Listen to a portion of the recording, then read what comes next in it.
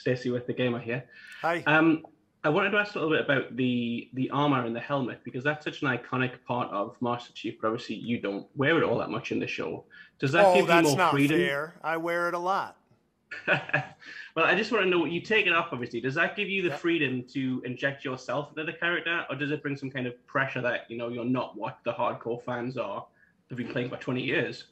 No, I don't think that's a fair assessment. I think it's not injecting my character. I think I'm the actor who's been asked to play the character, and so the armor is obviously the iconic parts of Chief that we all know from the video game. But let's be honest, the video game is a first-person shooter video game where you're asked to play as the Chief himself, and that's why the character has been kept as kind of a symbol and very vague and there's not a lot of character development with him. He is for us, he represents bravery and courage, but all the subtleties and nuance of who he is as a human, we fill in the details ourselves as gamers.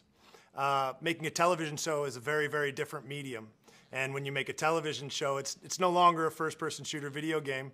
You now are being asked as a player to put the controller down, to sit back on the couch and enjoy a universe that you have come to know and love for so long, but to experience it in a very different way. And the process of John discovering who he is as a human being over the course of the first season is a similar process to us as audience members, learning who the Chief is. All of those elements of his persona that we've filled in with our own personal details for so long, we're now filling in television storytelling format. And if you can get on board and enjoy the experience of that, then I think for avid Halo fans, it's going to be a very, very rewarding experience to get to take that journey in a different way. And for new people who have never experienced the Halo universe before, it's an opportunity to be exposed to this incredibly rich and well thought out universe that we've all come to love over the past 20 years. So I'm very excited for both groups of people. Stacey, our next question goes to Jamie with Sci-Fi Vision. Hi, Jamie, Sci-Fi Vision. This is actually continuing on that. What I'd like to know, Jamie, what planet are you on? I'm not sure. Okay. But the costume does not look comfortable. Yeah. But how much does kind of wearing that inform the decisions you make and the way you move and things like that?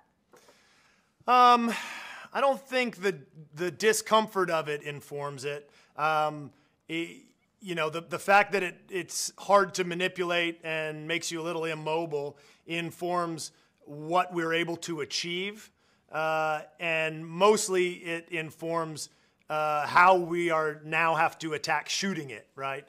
There's certain elements that are going to have to be VFX because they're just not capable in the suit. One particular thing I'm thinking of is, from the video games, I always love the moment where Chief is running into battle. He reaches behind his back, pulls out the assault rifle, and continues into battle and starts shooting at folks.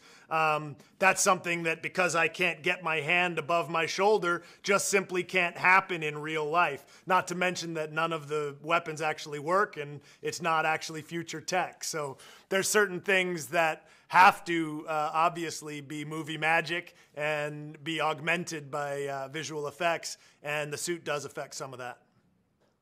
Thank you so much. Of course. Thanks, Jamie. Next question goes to Donovan with Shack News.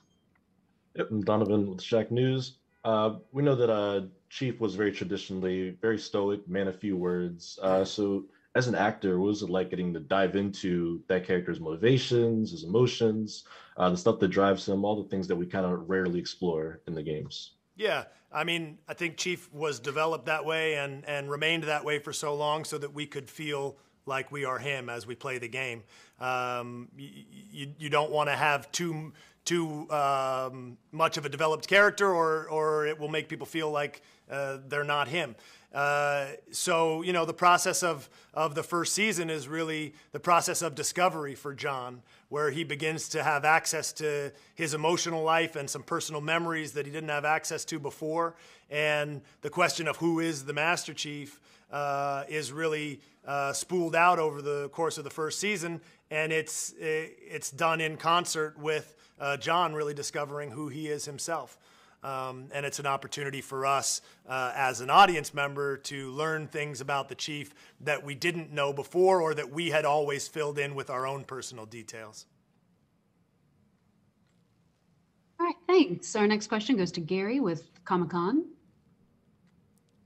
Hi, Gary with Comic-Con.com. You touched upon how it's a journey of self-discovery for Master Chief. When he's introduced to Quan, there's kind of like a humanizing effect that she has to him. Could you describe, how would you describe their relationship and her importance to his personal journey? You know, there's people that you meet at certain points in your life that just come, that are in the right place at the right time, right? And I think that's definitely a situation of Quan and the chief. He happens to come across her. I mean, the first time you see him in interaction with her, it's a nothing moment. You know, she's a civilian who survived a massive attack. She's the lone survivor. He thinks nothing of it and walks away from her. Then he has this experience with an artifact that was left behind by the Covenant, who was trying to retrieve it. And this artifact brings up some childhood memories for him. And it is the contact with that artifact and the memories that it unlocks in him that creates a different relationship between him and Quan. And she just happens to be there at the right time. And this moral dilemma of doing what's right versus doing what's expected begins to surface in him for the first time ever. And it's all created by that first contact with the artifact. Thank you. Gary. Next question goes to Gig with LRM Online.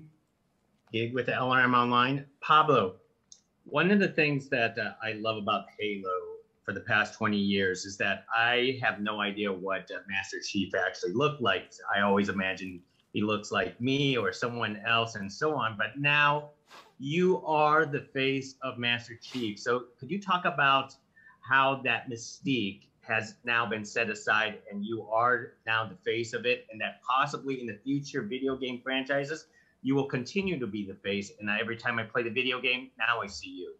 I haven't heard anything about that, and I don't know that that's a necessary leap to make. But I will say that we're creating entertainment, specific to the medium that it's being made for.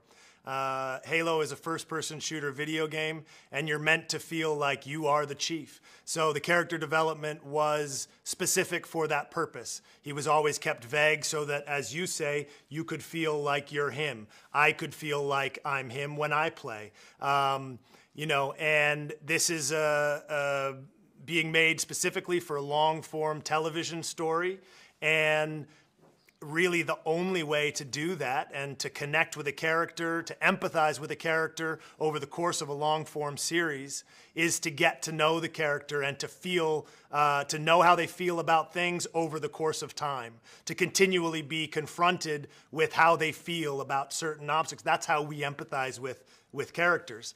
And without being able to do that, without having access to the face, there is no long-term development. The long-term development that you talk about as a Halo fan is because you put your personality in there. So that mystique that you're talking about, which was critical for the games, becomes a challenge when you're making a TV show. And so it was incredibly important from the very beginning to get the helmet off, to show the face and get the audience comfortable with the fact that we're going to see the face and we're going to follow this character in a way so that you can empathize with him, you can be drawn along by the process. And the setup of the first season, again, is the process of John learning who he is as a human being. And in that process, we're all going to learn who the Master Chief is for this particular story that we're telling. This story that we're telling doesn't devalue anybody else's Master Chief. Your Master Chief is still yours, and it's still totally relevant. My Master Chief that I imagined when I played is still totally relevant, and it's different from the Master Chief that I'm creating as an actor. Steve Downes' version of the Master Chief that is so iconic and so beloved by so many, including me. I'm a huge fan of Steve and what he was able to accomplish over the course of the last 20 years. It doesn't take away anything from that performance either. If anything, we're adding to the Halo universe by fleshing out the character of the Master Chief in a way that you were never able to do in the games because of the construct of the medium. We now have a new opportunity and a new medium to explore a very familiar universe that we all love so much in a new and exciting way. And if you're willing to come along for that journey, if you're willing to put the controller down, sit back on the couch, and experience the Chief's journey in a new way that will feel familiar and will feel like a Halo universe, then I think it's going to be a really deeply rich and rewarding experience for Halo fans, but also for new people who have never played Halo and never experienced the universe. And that's one of my huge excitements as well, is bringing this universe that I've fallen in love with deeply over the past 3 years in researching it and learning about the lore and the Halo mythology, bringing this universe to a whole new set of eyes and showing them why we love it so much. You know, that's really what we have the opportunity to do here and what I'm so excited about. And that process starts on March 24th, and I really hope everyone can get on board with it and enjoy it. And if not, that's okay too. You know, if you have an opinion that differs from mine, we respect it. There's as many opinions in the Halo universe as there are Halo fans. So it's all good, and we respect you, and we look forward to you enjoying the show. Well said. Thank you. Thank you.